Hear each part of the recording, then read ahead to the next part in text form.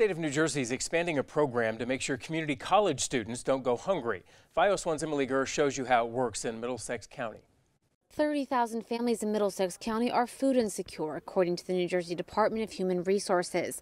At Middlesex County Community College, 25% of students come from household incomes of less than $30,000 a year, and more than half of the students work part-time. To combat hunger on community college campuses, the Murphy administration announced it is expanding the state's Supplemental Nutrition Assistance Program, or SNAP, to include eligible students in career and technical fields in community college. About 67,000 students in community college are in career and technical assistance program, and about 45% of them report being lower income. Interim president of Middlesex Community College, Mark McCormick, says students and faculty members created a food pantry at the college center, which opened in January. He tells me so far more than 80 students have visited the pantry more than once. Part of the issue is getting the word out on campus that we exist, that we're doing this, and that it's okay. Student leaders like Isabella Ardito tell me solving food insecurity involves finding out who is in need and overcoming stigma. We just have to let people know, that spread the word, and it's okay. In Edison, Emily Gersh, FiOS1 News.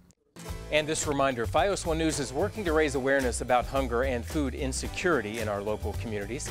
For more information about fighting hunger together and how you can help, go to our website, fios1news.com.